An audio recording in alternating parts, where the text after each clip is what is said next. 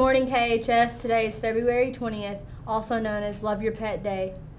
Mishka, I love you. I love you. I love you. Good girl. I love you. Student Council will be sponsoring Pennies for Patients from February 23rd of March 6th. All proceeds will go to the Leukemia and Lymphoma Society. Second period classes will complete for the most amount of money raised. The class that wins will receive a breakfast party with donuts, milk, and juice. Please encourage your students to participate. If you have any questions, please ask Ms. Merritt or Ms. Lott.